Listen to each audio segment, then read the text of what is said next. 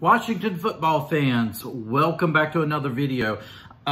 Sorry for the less than stellar background. I'm in the process of moving and probably will actually be in a new place come next video. So that being said, that's another reason why these videos have been kind of, unedited, just off scripted, just trying to, excuse me, get these videos out to you as quick as I possibly can. So I apologize for the less than stellar professionalism, but at any rate, let's get into this video. So matchup with the New Orleans Saints. Okay, so here's my thought process. The Saints are one of the best teams. They have one of the best defenses that stops the run. Now, depending on how healthy Antonio Gibson is going to be, we're going to have some issues, more than likely, trying to run the football against the New Orleans Saints.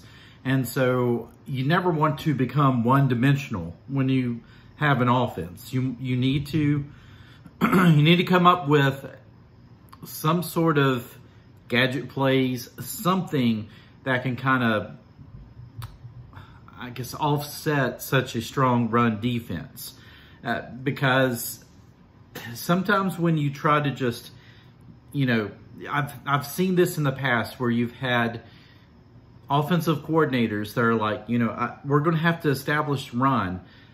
But when they do it against such a great run defense and they're thinking it's just going to be man against man, we're going to wear that defense down. And, it's frustrating seeing it because they are running the football and getting like 1 yard, 2 yards, and then setting themselves up for a 3rd and long. And I think when you have such a strong run defense that you're trying to go against, you're going to have to do some gadget plays. You're going to have to kind of like do like misdirections and things like that. Maybe like sweeps and I don't know, that sort of thing as far as trying to establish the run game. Or kind of like a West Coast offense where your run game, your short passing game is an extension of your run game. And, so maybe some very quick screen passes and things like that, that starts to get that defense worried about trying to go out and, defend the perimeter and all that stuff. And then, basically what you're trying to do is you're trying to stretch that defense out to where they're thinking, okay, obviously they know that we're very strong stopping the run, so they're trying to move out to the outside a little bit more. We're going to have to shift defenders out there, and then once you do that, you go back and you try to start attacking their strength.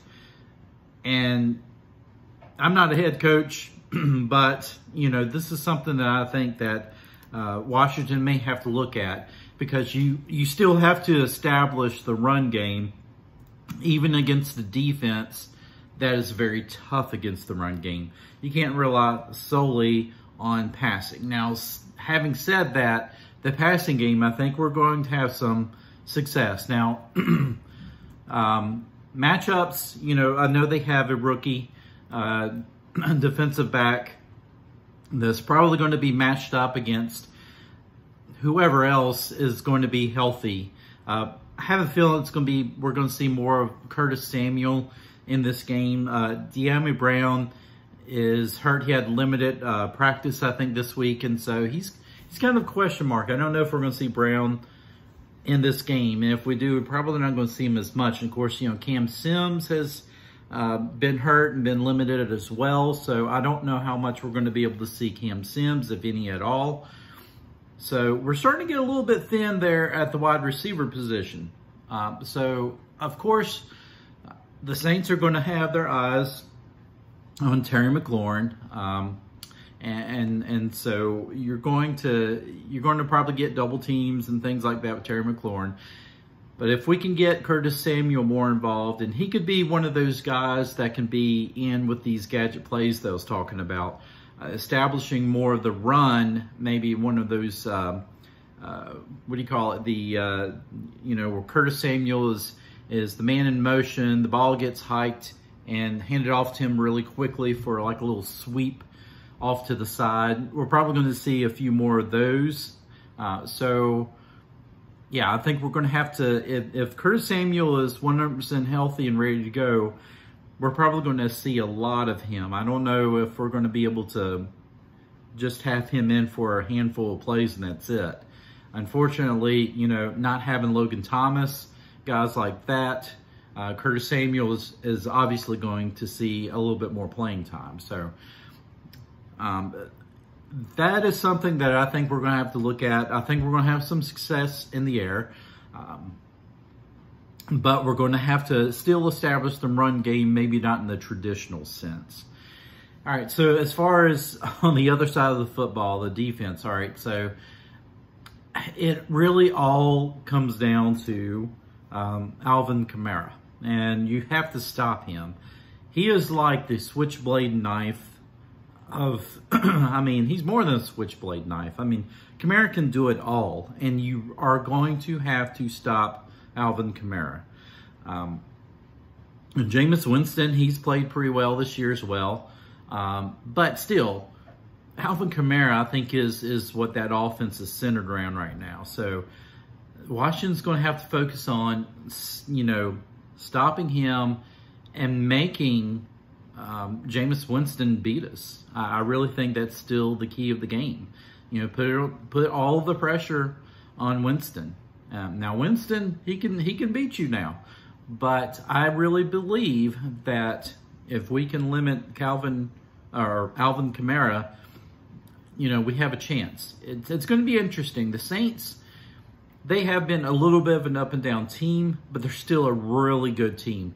And I believe this is another one of those almost measuring stick type of games. Maybe not quite in the sense of how it was against Buffalo, but enough to where I definitely see the Saints being a playoff team this year, even without Drew Brees. So having said all of that, I really think this is going to be a tough game. It's a winnable game. It's a very winnable game, but it's going to be a tough game. And it's a start of, an onslaught of several very tough games for the Washington football team. I feel like if they can at least, steal a win here and there in the next few weeks, we have a chance. So that is kind of my mindset right now. I'm not in that frame of mind, the fan frame of mind where I'm like, we can win every single one of these games. I hope we do. You should have that frame of mind of being able to say, hey, any given Sunday, right? But realistically, I realize it's going to be very tough. And until that defense starts cleaning up the mess that they have had in the last few weeks, they need to tighten down their defense. They need to fix the issues that they've been having. Once they start to do that, I will start to have a little more confidence that this team truly can beat any team that they face on the football field. But it comes down to the defense, and they have to fix whatever it is that they are obviously have not been able to fix just yet. All right, that is it. Washington football team against the New Orleans Saints. It's a home game. So all of you fans that are going out to the game this weekend, you need to cheer extremely loud for the team. You need to get behind this team because this team does feed off of you guys. And, for those of us who can't go to the games, don't live in the area to be able to go to the games on a regular basis, we have to rely on you guys who can. So you get out there, you support this team. I'm going to support this team from afar. And until next time, hail to the Washington football team.